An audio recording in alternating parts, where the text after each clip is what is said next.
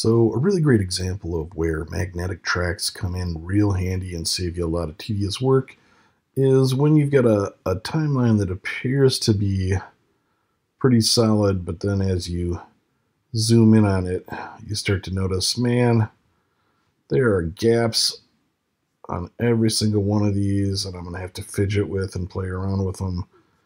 I don't want to do that. So, magnetic tracks to the rescue. Just slide on over to the track header, click the magnetize button, and voila, all those gaps are gone. No futzing around. If you ever have to delete anything, let's say you wanted to get rid of this initially, bam, everything gets slid right over, no gaps. In fact, you can't create a gap to save your life. No go. So there you have it. Magnetic tracks, removing the gaps in your life. Well, maybe not your life, but at least your timeline. Hope you enjoy.